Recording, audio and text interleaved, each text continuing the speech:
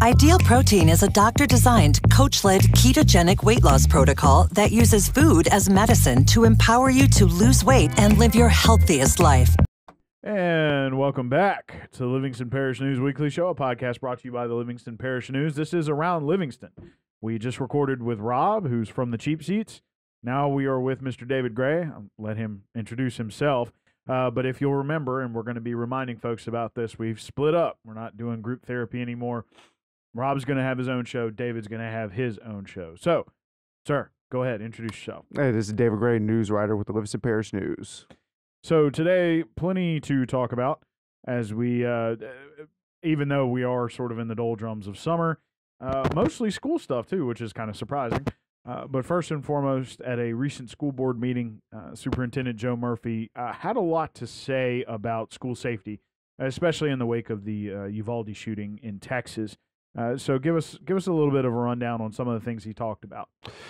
Yeah, this has been a topic that a lot of parents have had concerns about since that happened in I believe May. Is that when it was? Yeah, several weeks ago, and so he just wanted to let parents know that that the system is looking into it. Right now, there are 13 school resource officers in the district. Not one of them has more than 5. Now, remember last year, the school board approved hiring 3 more because before there was 10, and that was really a problem on the east side of the parish because I believe at that time there was one that manned the Albany and Springfield schools, and if you're familiar with that area, I mean those schools, that's can be a 15-minute drive from each other depending on where you're going or how bad traffic is, and in those situations every minute counts. So they were able to hire 3 more and put 1 over there on that side. So now none have more than 5, I believe is what he said. But, the district is also looking at other safeguards. I know that they're working with the share. He talked about some of the mock drills that they do. They've had 4 full-scale mock drills in the past few years just to kind of, just to better prepare faculty for that situation during professional development days. This year, schools will have the option of being able to take part in more of those kind of drills just to better prepare themselves. And Mr. Murphy said that they're also looking to apply for a grant that would allow more safety measures to come in, such as visitor software and upgrading the physical security at the school. So yeah, it's just ways to make the school system more safe. And one of his things was you can't prevent every tragedy from happening, but you do everything that you can to prepare for it, and that's what they're doing. And it's good to see that he said they don't want to wait around for something to happen before you make changes. That they're actively doing this. They've partnered with Crime Stoppers. I know that has worked in the past where they've had some lockdowns of schools. I know last year, I believe it was Live Oak Junior High, that they had they got a tip through Crime Stoppers that went to the Livingston Parish Sheriff's Office, and they were able to lock down Live Oak Junior High for a few hours just to check it out. It ended up being nothing serious, but at the same time you have to take those situations seriously. And I know Walker High had an incident last year where they found a mess. I know some of those messages Walker High and Denham High they found on bathroom walls, and they have to investigate those. So it's just them making those extra efforts just to ensure that there's 26,000 students in the school system, another 4,000 employees. So you got 30,000 people in those schools every day, and you just have to make them as safe as possible to prevent something like that from happening here. Sure.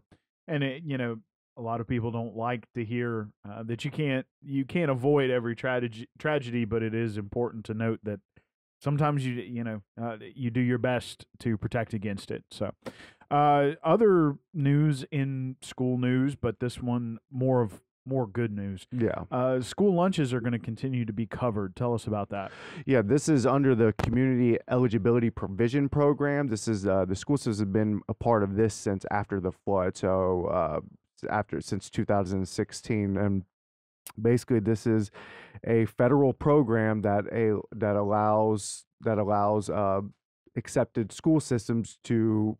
It covers the charges for breakfast and lunch for accepted school systems. Like I said, the Livingston Parish has been a part of this since after the flood, and Miss Summer Purvis, the director of the food service system, I think she said this comes out to about $650 a year for families, and especially with the price of prices of everything going up. I mean, it might even be more than that, honestly, if you're talking about breakfast and lunch every day for a student. So yeah, that was more good news that families were looking for. And again, there's 26,000 students in the school system in K through 12. And this is just one less expense that families have to worry about when you have expenses for a whole bunch of other things. This takes away one headache for families. Sure. Yeah, I mean, there's a consistent expense for lunch, and it continues to be covered. And I know some families personally where this has helped them tremendously. So, going to be interesting to see how much longer it continues. But good to see it's continued for another year. Getting back to a subject that we haven't talked about in a while, COVID. Yeah. Thankfully, these are mostly still Omicron variants or Subvariants. So yeah, it continues to be all sorts of variants and subvariants. But haven't quite gotten to the hospitalization levels of the past or anything like that. But it is they're trying to. I think the Department of Health is trying to spread awareness. Because it is still out there. So tell us a little bit about the recent statistics and comments from Louisiana Department of Health. Yeah, the Department of Health had a press briefing last week. It was actually to talk about the confirmation of the first case of monkeypox in the state, and then they wanted to give a brief update on COVID. But if you've looked at the numbers, and I'm sure a lot of people may have forgotten about the numbers or that COVID was a thing, but it is still here. The last few weeks, there's been a noticeable increase in cases. I think last Thursday there was 5,400, and yesterday, Monday, there was 5,600, I believe. So new cases, excuse me. So, and Dr. Joe Canner, the state health officer, he talked about this, and percent positivity has gone up to above 20% in the most recent reporting period. So that's one out of every 5 tests coming back positive for COVID-19. And a few weeks before that, it was at 14%. So it just keeps going up. Actually, no, it's 23%, so almost 1 in every 4. But he did point out that this appears to be less harmful than previous strains. If you remember, in January, I believe we reached over 3,000 hospitalizations at one time. As of this week, we're at 600. We've been around 600 the last few days. So even though we're seeing this huge spike in cases, it still hasn't gotten to the level of overwhelming the state's hospitals, which is the main metric that they look at when you're talking about. I know this is word people don't want to hear, restrictions and stuff like that, but that's the main metric they look at, is hospitalization, how the hospital is being able to handle this. And right now, they're fine. And when you look at even though there's about between 500 or 600 hospitalizations, there's a small percentage of those people who are using mechanical ventilators, which is another thing that has one of the other metrics that they look at. So as of right now, people aren't getting sick. Dr. Canner pointed to a few reasons. He said 95% of the state is either vaccinated, had COVID in the past, or both. So people's immune systems are better equipped to handle COVID should they get it. But yeah, I mean, a lot of people are getting it right now, and I know that's having some effects in other areas, but that's just something we'll just have to keep an eye on moving forward. I mean, hopefully, he said this is the 6th surge. We'll wait to see when the cases peak. It doesn't look like they've peaked yet, but so hopefully that would happen soon, and then you start going down and seeing those cases go back to where they were in late March, early April, when we got to historic lows in cases reported a day. I mean, a couple hundred a day. I can't remember the numbers, but I mean, it was very low numbers, the lowest that we've had since March of 2020. So yeah, hopefully we'll get to that day soon. Yeah, hopefully. So moving over to more community-based news, National news. yeah, well, yeah, I guess it is. So some of you out there may think that you can dance, but for specific individuals, there is a show where they get to test their skills.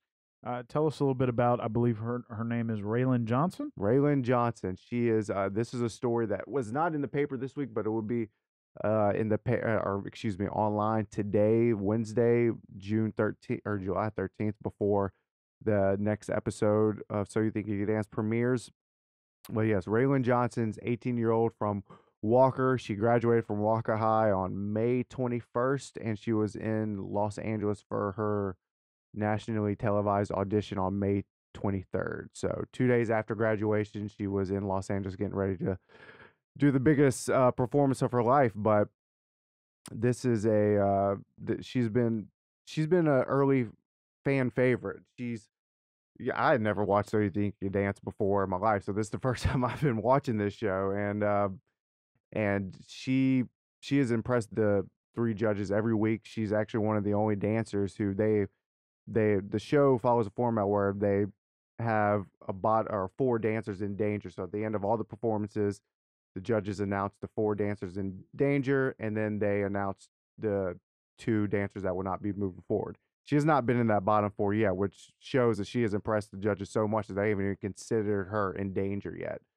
But she has a very interesting story. Her family has been living with their grandparents since August because their home got wrecked by Hurricane Ida. Uh, her dad, Jamar Johnson, I spoke with him and his mother recently, and they said they felt like the storm passed right over their house. Just the winds were howling that night. It ripped off some of the shingles in the roof, and then the rain, since there was nothing stopping it, the rain was falling in their house. The ceiling collapsed above their living room, and basically it has been unlivable for the last 11 months now. We're getting closing on 11 months since Hurricane Ida. So Raylan was living, her and her parents and her younger sister, they were living in their grandparents' house during her whole senior year. She was doing that while balancing school, track and field practice, and dance. And I mean, dance is, for people who aren't familiar with uh, dance, student dancers, I mean, that's a big commitment. I mean, that, easily 15 to 20 hours a week. And that's on top of your regular student duties, being a student, being a kid. And, that's also, something that's a sacrifice from the family, because the family has to bring you back and forth to those practices, competitions, all of that. So, but she still was able to, she still stayed dedicated to dance despite all that her and her family was going through after Hurricane Ida. And, in her audition episode on the show, she, said dance is the one thing that has always kind of helped her escape from reality. She was doing this interview with the film crew, sitting in a gutted house with bare sheetrock, and just talking about dancing being a thing that allowed her to escape. And I can imagine this last year she's needed to escape plenty, just kind of because I believe her grandparents live next door to her. So you had that constant reminder that, dang, I don't have a home right now. So I mean, it was I think that all that was seen after her audition. She ran backstage, and she's hugging her parents, and they all started crying, and they didn't have words. Her mother's like, her mother said, "I have no words. I'm just a proud mama right now." And her dad said it was tears of joy. And when I spoke with him, he said seeing her, with all the television cameras watching her, all the people cheering her on, knowing that however many people were watching back at home, to see her, put all the stuff that the family was going through aside, and to still get out there and give a heck of a performance that, that all these professional judges, these professional dancers, who, for them to be blown away by her, I mean, it just made them proud. So we're going to be following Raylan through the rest of this journey. We'll see how long it goes. Tonight is the top 8 episode. She performed twice in the top 12 because they actually didn't eliminate anybody after the first top 12 performance. They used they saved 2 people. So she's made it through top 12, top 10, and now she's on top 8. And if she survives tonight, she'll be in the top 6 next week. So we'll be following this the rest of the way. Right, so keep an eye on our website, www.livingstonparishnews.com, and of course there will be write-ups in the paper on her. So why don't you introduce yourself, sir? This is David Gray, news writer with the Livingston Parish News. And my name is McHugh David, publisher and editor of the news. Appreciate you guys joining us for This Is Around Livingston. It's the single show we do with Mr. David Gray, and we also have From the Cheap Seats with Mr. Rob DeArmond, where we talk about sports. Please remember the news is on Facebook, Twitter, LinkedIn, Instagram, and YouTube. We are once a week in print on Thursdays at $7 a month to get that in your mailbox. We're also online, www.livingstonparishnews.com. Appreciate you guys out there joining us, and we'll see you next time.